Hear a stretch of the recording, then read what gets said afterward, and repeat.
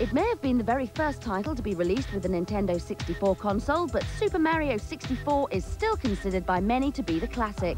Plenty of software followed, but only GoldenEye 007 caused as much excitement, until Zelda, seen here in his 16-bit days and on the brink of becoming the most stunning 64-bit prospect yet.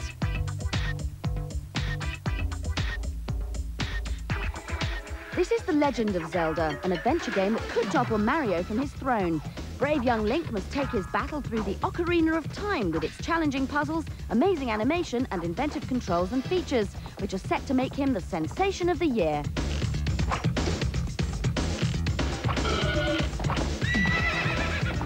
This game is so huge, Link sometimes needs to travel on horseback.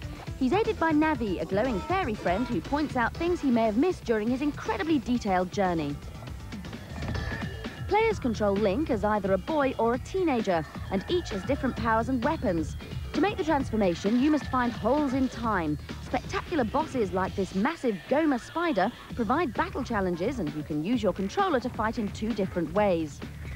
Link's wide range of movements are all essential to completing the game, and deciding which age of boy to choose for each challenge is all part of the skill. The backgrounds and camera angles complete a picture that looks so promising from this early footage. This may be another example of Nintendo recreating its 16-bit heroes, but with a transformation such as this, they may be forgiven.